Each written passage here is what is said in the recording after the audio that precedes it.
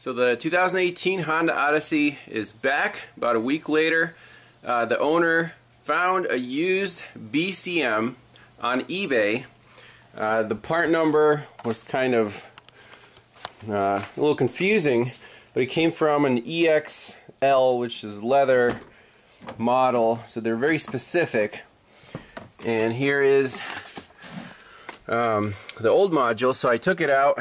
It's buried under there, under the dash. So you have to take off the plastic cover here, and then unbolt a couple of fuse boxes, and it's in that cave.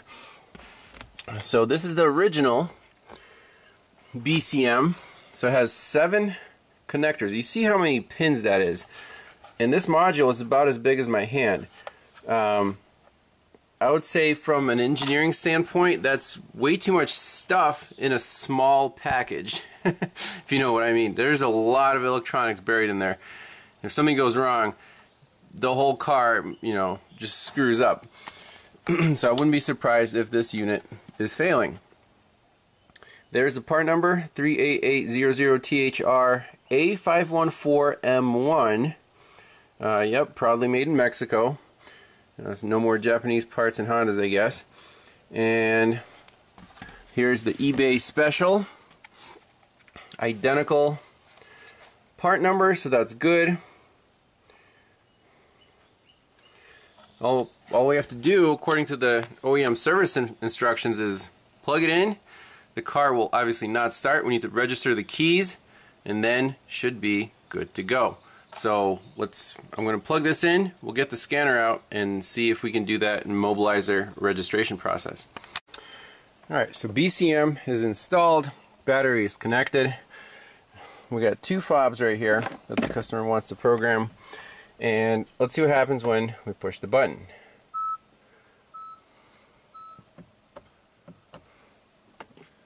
So even if we hold the fob near the button, the car is immobilized. To start, hold remote near start button.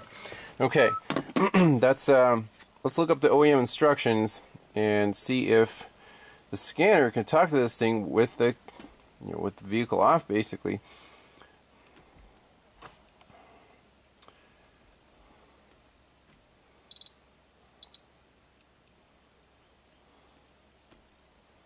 USA.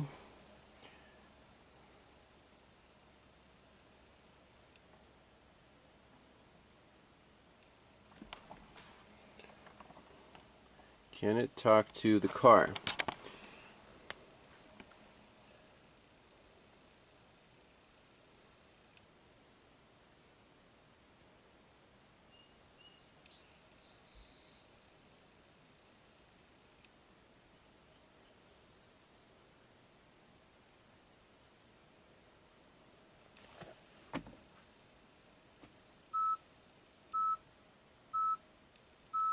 Does this vehicle have a keyless access remote? Yes.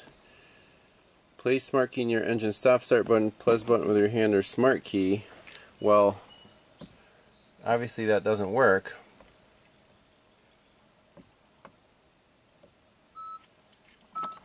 Okay. Don't release the button until the ignition is turned on.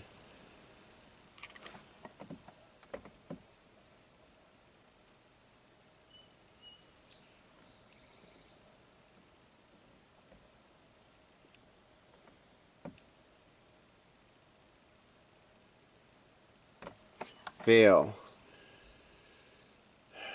Unit registration or inspection. What is PCU?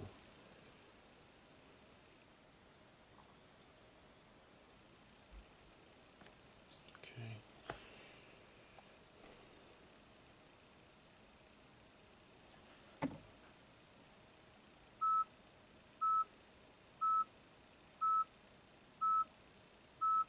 Let's look up OEM service info, but it said that the vehicle, you can't turn the ignition on in this state, so how's the scanner supposed to talk to it? So, if the body control module is replaced, do the keyless access system registration. If the original body control module is installed, confirm that all system works properly. The body control module has a component of the immobilizer system. The body control module must be registered when the body control module is replaced or the vehicle will not start. You're right. So the instructions here say, after installation, keyless access system register, body control module update. And the keyless access system registration, if you replace the body control module with steering lock, the vehicle will not turn to the on mode. Follow the registration procedure of the corresponding unit.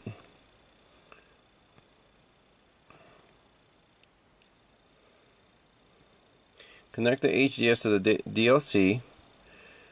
Do the registration according to the immobilizer setup tool screen. After registration, verify all remote relay systems work normally. So this immobilizer setup tool on the HDS, that is what we need to do, because apparently aftermarket tools like the THINKTOOL, they need the ignition on, and well, the ignition is not, it can't be turned on, which is crazy.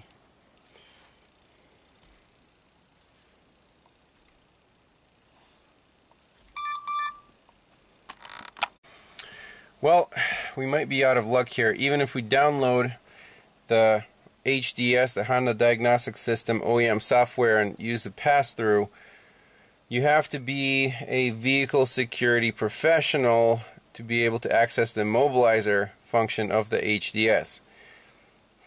Not too surprising, but I was under the impression that wasn't the case. So right here on techinfo.honda.com, we see what's available in the IHDS software suite, and Vehicle Security Professional is the only one that has access to immobilizer and PCM code. And to become a Vehicle Security Professional, that's a whole nother can of worms, and that's just not what I do, at least not currently. So this car has to go to the dealer to get the BCM programmed. We can only drive it there on the original BCM. I might be banned from the Honda dealership still. So yeah, we'll see if there's any way around this, but maybe call someone who does have the vehicle security professional license and have them remote in. That's a possibility, but kind of sucks.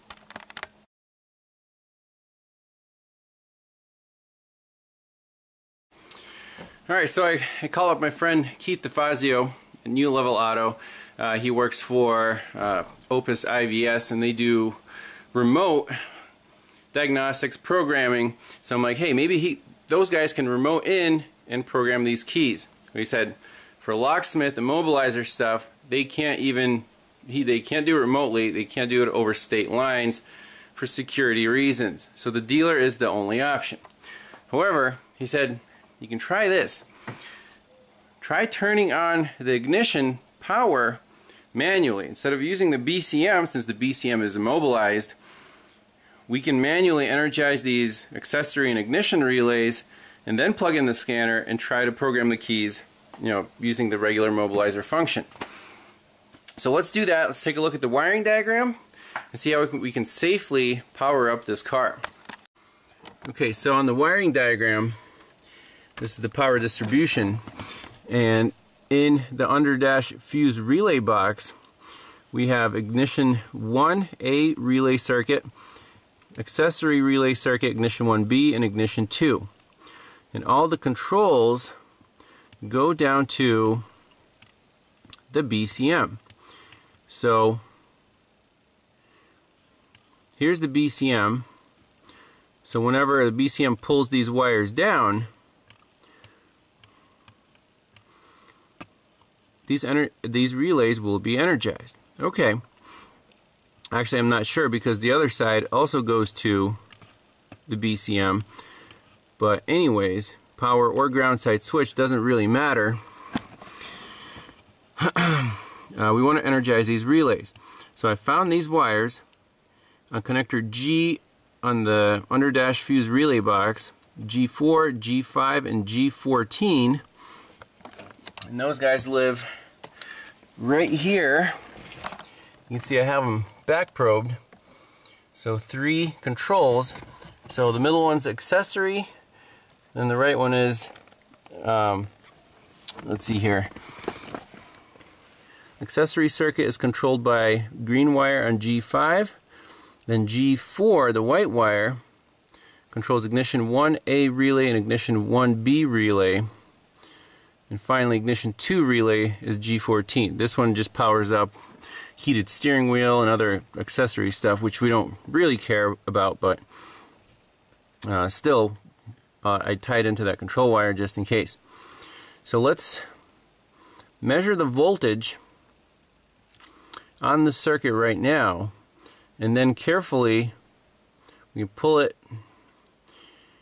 You know, if it's high, it's looking for a ground on this wire, we can pull it down through a test light and see if the ignition turns on. If the voltage is high to begin with, or I'm sorry, low, then potentially we need a power and a ground for these relays, but I'm not exactly sure. Let's do a voltage measurement before messing with these control wires. Okay, so the voltage on these relays is low. When we push the key, it stays low. So, what do? Can we try to pull it up with a little test light? I don't think it will harm anything.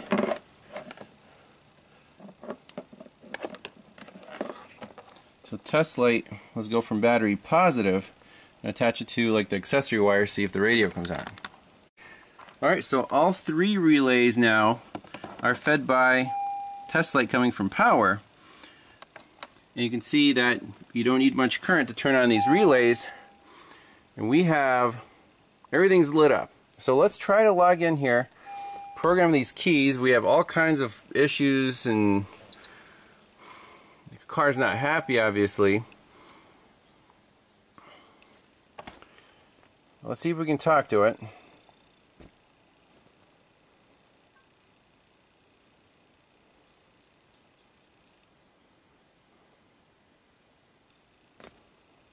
Okay, Odyssey, the VIN is correct, so that's good.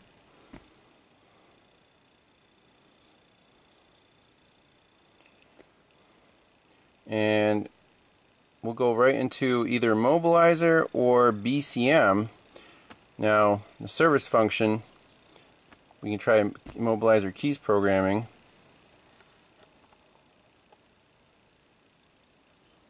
Okay, very cool. Keyless access remote system, immobilizer, 1 push start. So let's try immobilizer. Okay, mobilizer setup. Okay.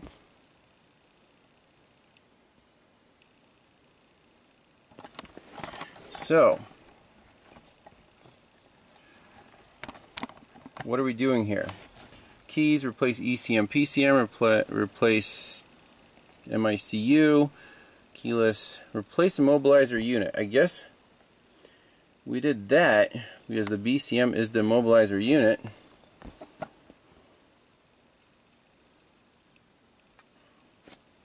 So we just want to register 2 keys,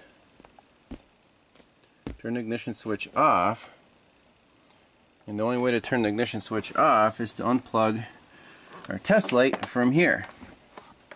So off. Everything's still on. How do we... Oh, off, okay. Turn the ignition switch on.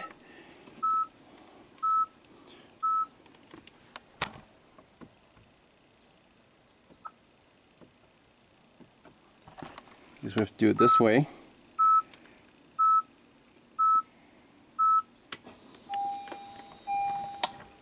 Communicating, please wait.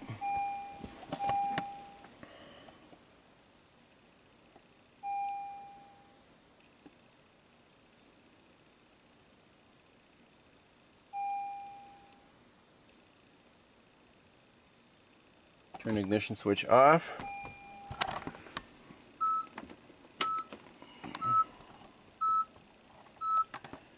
Okay, turn the ignition switch on again.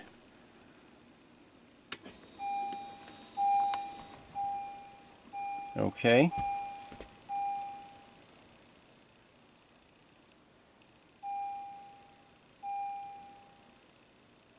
Turn the ignition switch off. Turn the ignition switch on. Input VIN.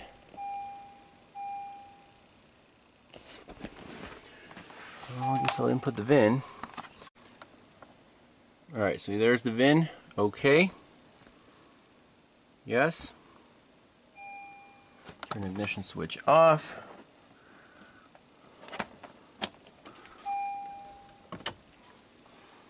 Turn the ignition switch on. Please wait. Turn the ignition switch off.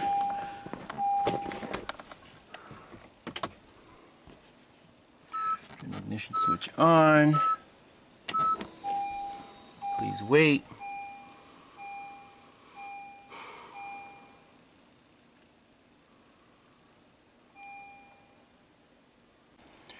So I don't know, it's just stuck here. It says communicating.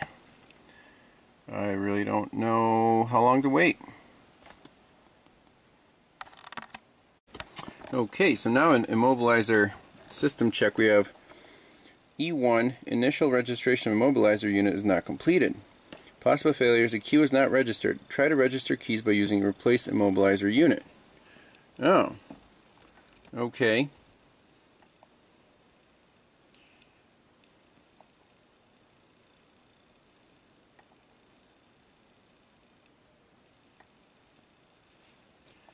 So he wants to try to do that again.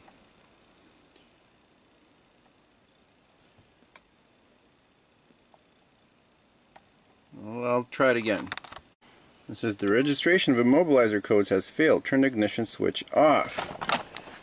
Okay.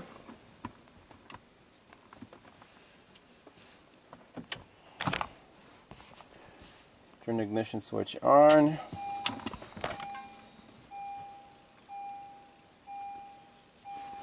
What was our info? System check.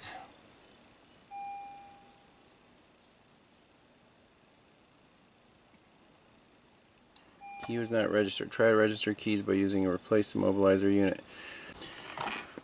Alright, so we got a new trouble code. System check B1 ECM PCM is not registered. Possible failure, ECM PCM is not registered into the keyless access ECU. We replaced the keyless access ECU, but not the ECM. Try to register the ECM PCM by using replace ECM PCM. Communication was not good between ECM PCM and the keyless access ECU. Battery voltage low. Okay. Alright, so under the immobilizer menu, let's try replace ECM PCM.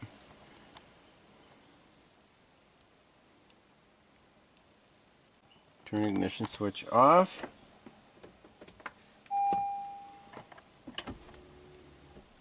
Turn ignition switch on. Alright, so it said ECM registration is complete. Check all keys will start the engine.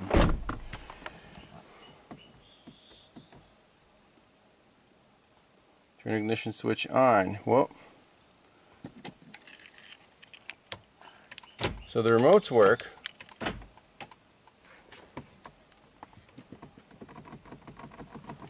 We're definitely not starting the engine. We got another weird code. C3, knob ignition is not registered. We saw this once before. Replace knob ignition.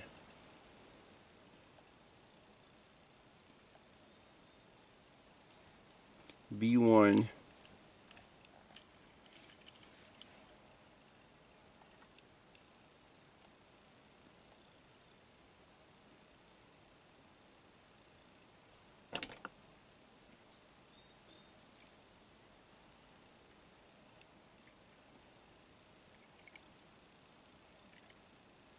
Interesting. I wonder what that was. EEPROM error.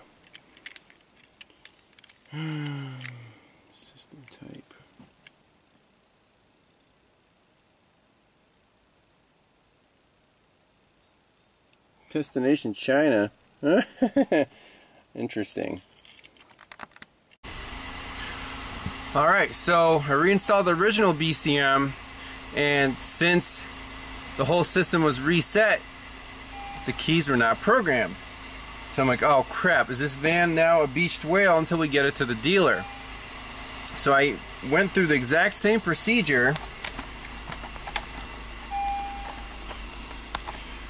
Replaced the immobilizer unit. It went through the steps, then said it failed. Keys not registered. Then you have to go to the one touch, this one PS, one push start system.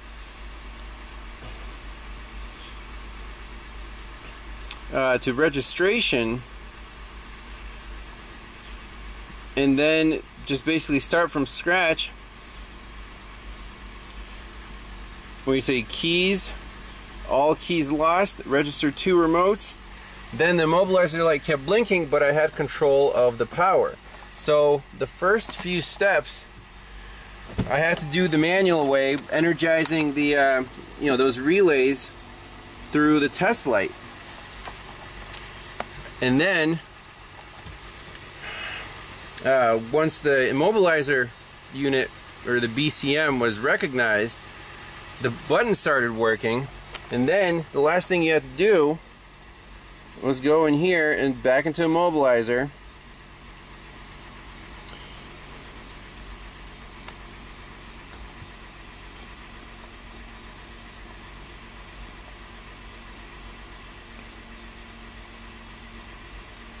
And immobilizer info, system check.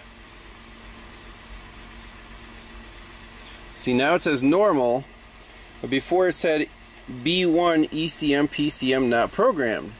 So then you hit replace ECM PCM, and that learns the immobilizer codes from the BCM into the PCM, and then everything's happy, the red light doesn't blink anymore, and the vehicle starts and runs. So my question is, the eBay BCM, why couldn't we do this exact same procedure? Is it a bad used module?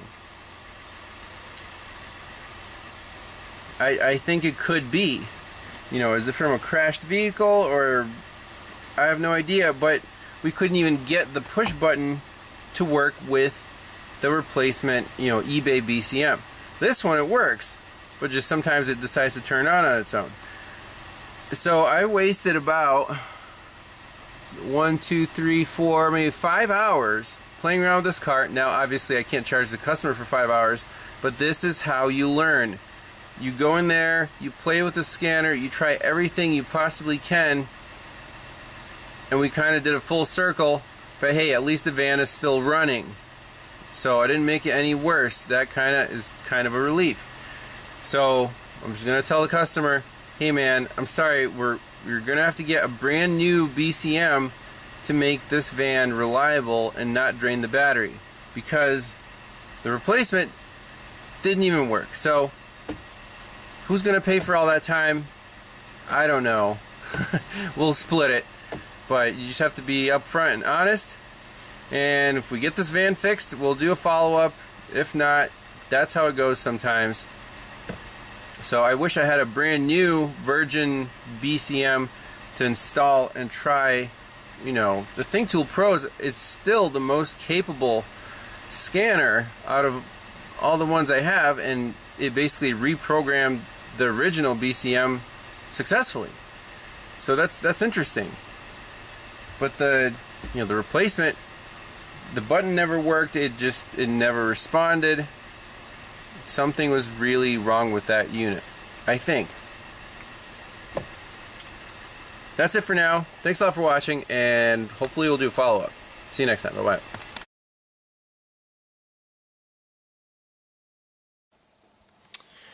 Well, I hope you enjoyed the struggle with the 2018 Honda Odyssey Ghost self-turning on ignition issue.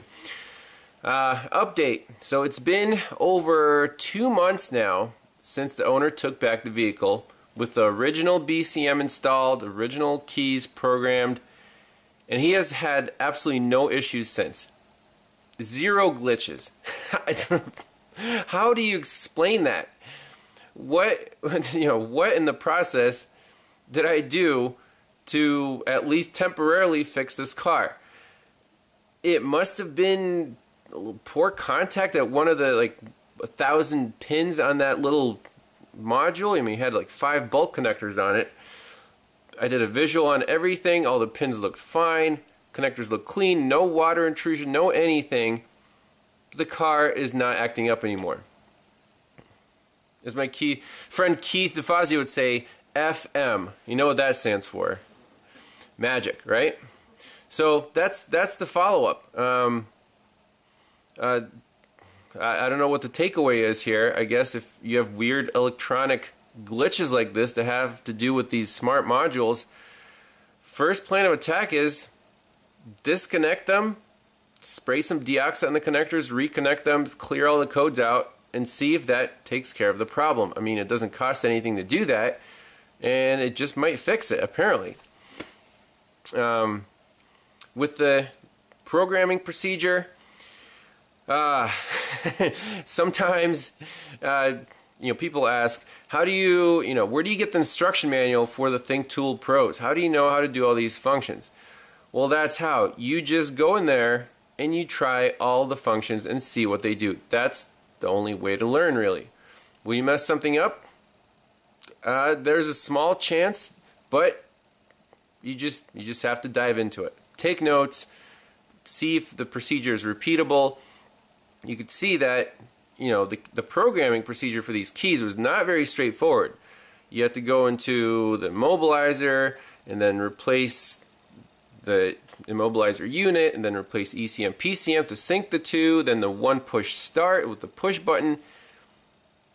But once I got the procedure down, we could program the original BCM back to the vehicle and the keys work perfectly. So something must have been wrong with that eBay replacement because it did not respond to the push button whatsoever. Yeah, that's the end of this case study. Hope you enjoyed that one. Don't come across too many cars that are this kind of mysterious, and you kind of have a feeling what the problem may be, but there's no definitive test to say, yes, 100% your BCM is bad. Apparently, whatever we did fixed the issue, so the thought process was, spot on. The BCM is the controller for all the relays and stuff, but what was the actual root cause? I'm assuming it must have been a poor connection somewhere, not power or ground, but it has literally probably close to 1,000 little pins on there. So that's that. Also, forgot to mention, some people might ask, how much did you charge the customer for all this stuff? Diagnostics, programming, and the reprogramming. I'll admit, I only charged them 3 hours total for the initial diagnosis and then installation of the BCM and 1 programming. So obviously I spent at least twice as much actual hours on this car, but education is not free. It's either time or money or both. So the time I spent on it was it was not a waste of time by any means. We definitely learned a lot about what the car, how to manually bypass the start-stop button. That was cool. With a test light, you can turn on these relays. That was the only way to get the scanner to talk to the car before it could recognize the key. So it's kind of how do you do programming without turning the car on because it doesn't recognize the key? Well, there you go. It worked. Yeah, crazy stuff with these new cars, and I'm sure there's a lot more to come.